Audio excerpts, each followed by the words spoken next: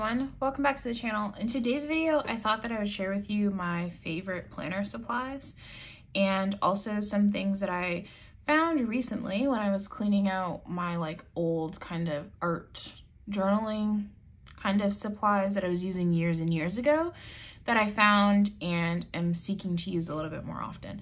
So we've got my tried and true favorites and then also things that I used years ago that I'm kind of in the process of rediscovering. So I thought I'd share with you both of those groups of things. If that's of any interest to you, I hope you stick around. My name is Jay.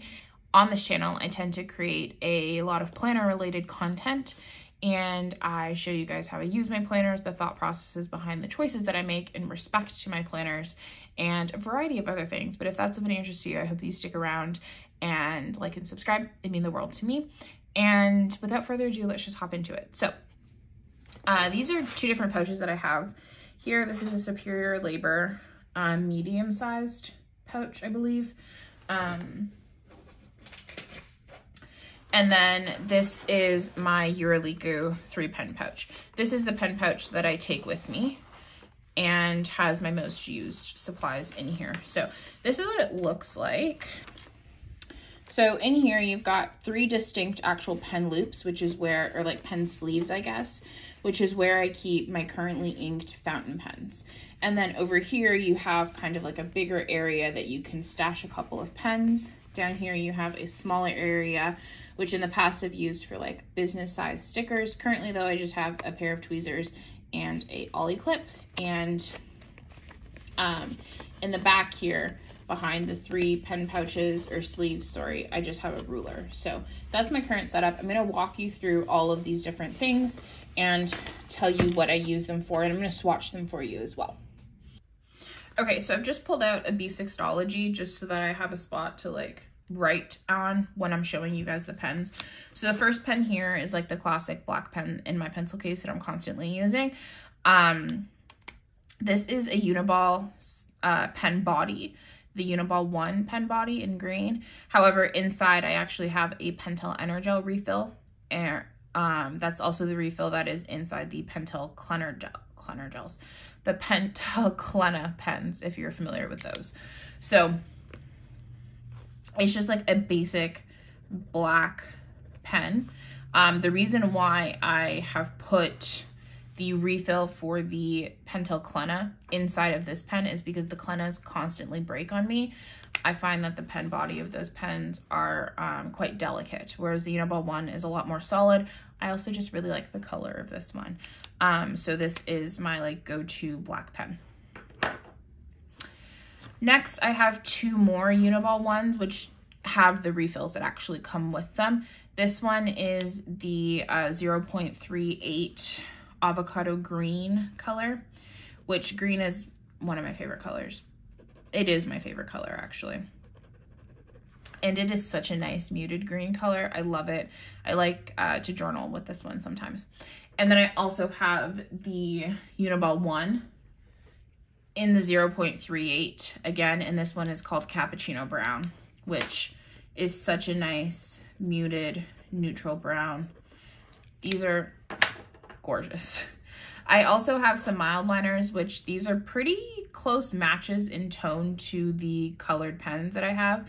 I don't know what the official names of these are though, because mine are the Japanese versions. So this is like the muted green.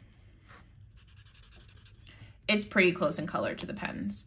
And I realized that like coincidentally the other day, it wasn't even intentional. I just picked my favorite pens and my favorite highlighters and put them in this pouch, but they're like spot on matches pretty much.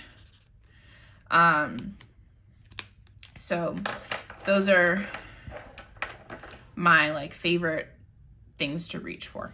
I then have a Uniball pen. This is the oil-based ink marking pen. This is what I'll use if I am writing on translucent sticky notes or on top of stickers. This is like a Sharpie. It's a permanent pen, but the nib is quite small. So, and it's way smaller than the like Sharpie Fine, the extra fine one. So I can write as I normally would and it just feels very comfortable to write with, but the ink allows me to write on permanent things that most pens, and like slick surfaces that most pens smear on. So I really like this. This is definitely my favorite permanent marker I've ever used. Next, I've got two different brush pens. They're both the Tombow Funanesoke hard tips. This is in black, which let me know down below. I've had multiple of these pens. They're my favorite brush pens that I've ever tried, but I'm at the point now where I feel like I need to start searching for a new one, because the black ones that I get like extra inky. Like this one is okay right now, but sometimes I'll go to do it and it's like flooding the page with ink. And I don't know why. Like this is a relatively new one. Originally when this issue started happening, I was like, okay, maybe the one I was using was old. So I opened up a new one, but it still happens, and it still happens occasionally with this one, to the point where like I'll literally get a tissue and like put the tissue on the nib just to try to absorb the extra ink. I'm not sure why that happens, and I'm also not sure why it only happens with the black one, because I also have the brown one and that never happens. I do wish that this was like closer to the actual nib. Like I wish it was a little bit darker and a little bit cooler of a brown, but I do really like the actual nib on these pens. It makes it quite easy to do like brush lettering. It's the easiest brush lettering pen I've ever used. The harder tip on it allows you to have a lot of control, so you can really control the thickness of the upstrokes and downstrokes, which is like critical to brush lettering. Next, this is one of the Marvy color-in markers. I had a set of these at one point, and I don't even know where they are, like the entire set, but this gray one, it's so faint, but I love it so much for giving like a background to lettering. So for example, in my journal, I've used it just to like give a little color swatch, and then I'll do lettering on top of it. It's quite a faint gray, but I really like it for that reason. I never use it though to do brush lettering.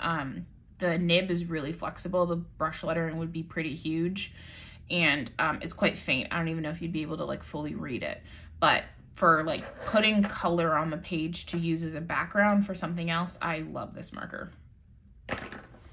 And then I've also got a Faber-Castell Pitt Artist pen in the shade Earth Green. This is similar to the Marvy color-in marker. I don't use this for brush lettering, but I do love it for putting down a swatch of color, and then I'll brush letter on top of it.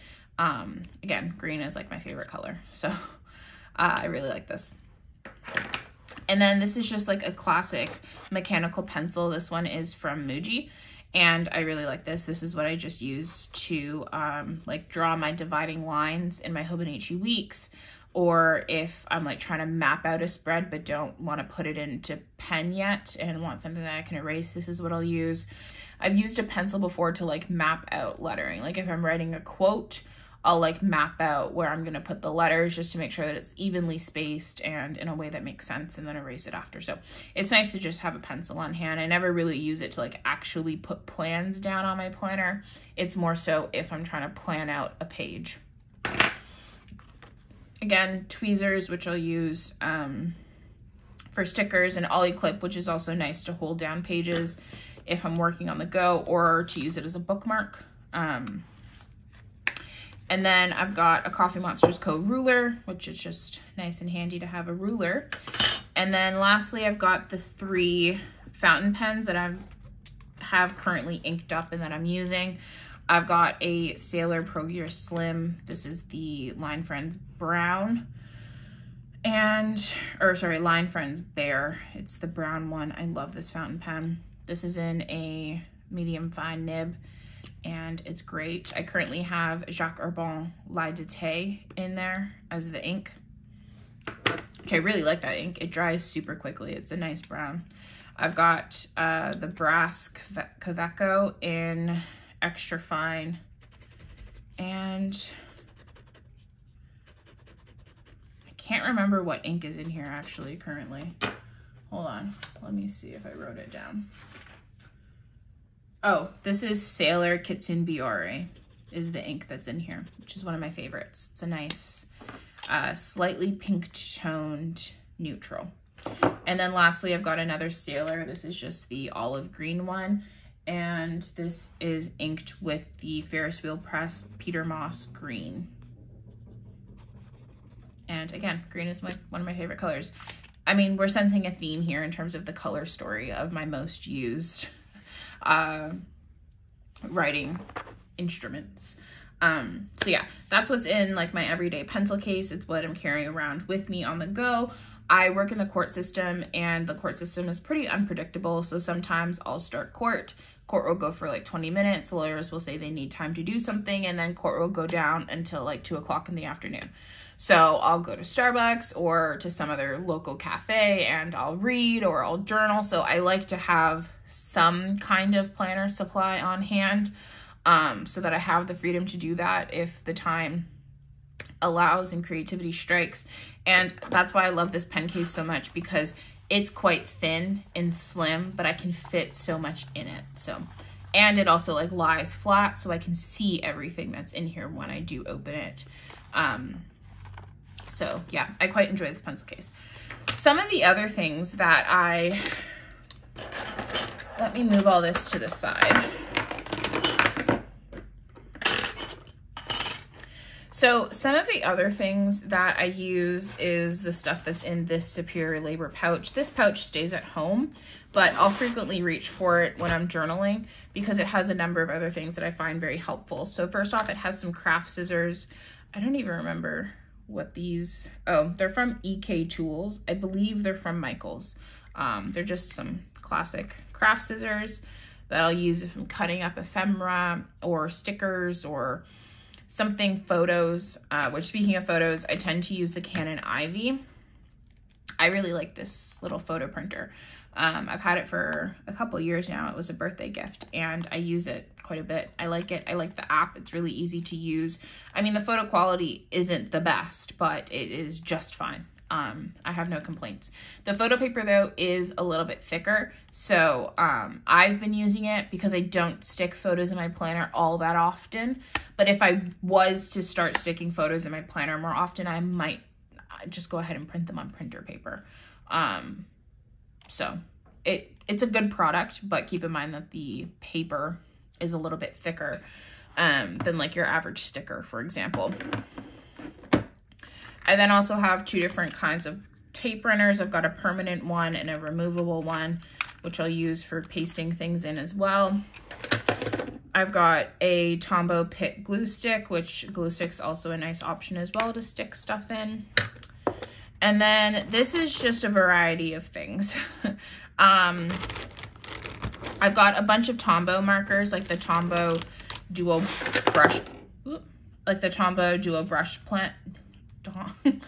Like the Tombow dual brush pens. My goodness, this one is 228. This one is 026, which you can use these for brush lettering, for example.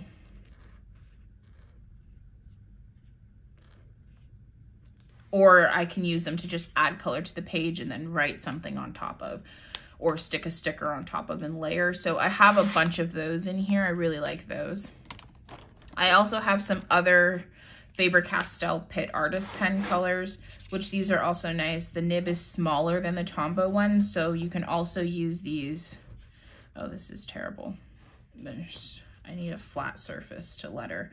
But you can use these also to letter. These aren't my favorite for lettering though. I will say the nib is kind of hard to manipulate, but for adding color, they're great. And then these are, I do have a couple more of those Marvy brush pens as well, which these nibs are very flexible, kind of hard to manipulate. They're more so like if you were doing a full page quote, I don't think you could really brush letter with these. Yeah, they're so flexible. I don't think you could really brush letter with these in a smaller area the way that you can like the Tombow Fudosanokas.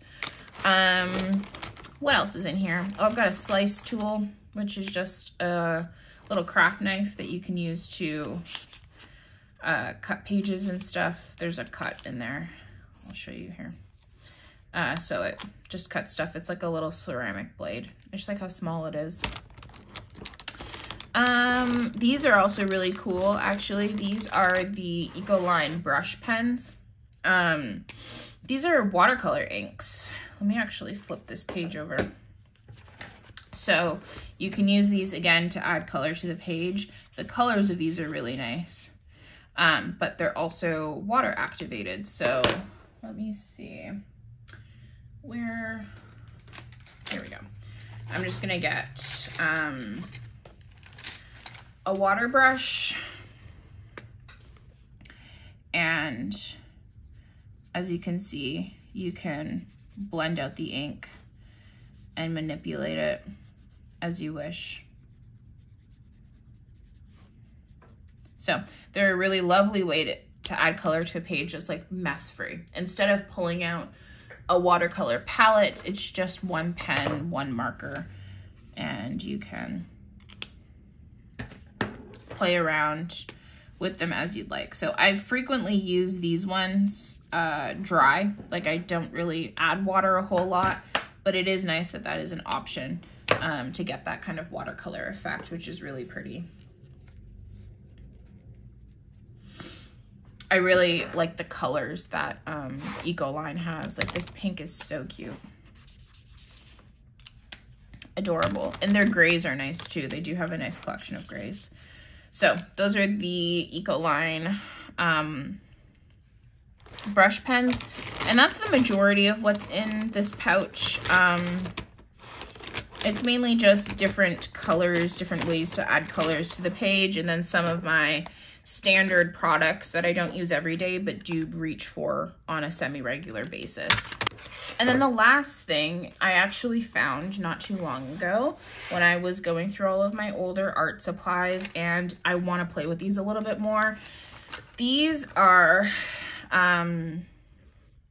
Faber-Castell Ombre Dure, I believe is how you would pronounce them. They're watercolor pencils. So again, they're like a colored pencil, and you can add color to a page, but they're also water soluble in the way that the, it's an ugly color, but in the way, in the way that the Ecoline brushes are. But these ones, as you can see, you can fully blend out the brush marks. See the Ecoline ones, even after I added water, you can still see exactly where I drew the line. The Ombre Dure, the watercolor pencils, you can fully blend out the line that you initially drew, to just so that now it just looks like you literally put watercolor down on a page. And they're so pretty. This one is my favorite color, of course. It's a green. But it's a nice way to add not only color but texture to a page. There's a certain crinkliness that happens when you add water and watercolors to a page. There you can see I just mixed the two because there was still some of that yellow on the brush pen. So yeah, you can mix the colors, you can blend them together. I really do want to use these more. I like completely forgot that I had them, and once I found them, I got really inspired, and I put them all together in this one pencil case so that I can pull them out and have fun with them when I think about them. But those are watercolor pencils. So those are some of my like favorite supplies to use in mostly my journal, or mostly my journal. Mostly if I'm adding color like this to a page, I'm utilizing my journal, because in my memory keeper or my planner, I tend to use more so stickers. But these are like my collection of my favorite things to use, and also how I store them. Let me know down below what your favorite tools and supplies are to use in your planner, and how you also store them. Like, what pencil cases do you guys use? In the past, I've used a Delphonics. I liked that as well. Now I use like a hodgepodge of different pouches, but I'm always interested in like storage and organization type stuff. So let me know down below what you reach for. I just want to say thank you for hanging out with me. I had a fun time sharing all of my favorite things. And before you head out, please subscribe. It'd mean the world to me, and I will catch you guys next time. Bye.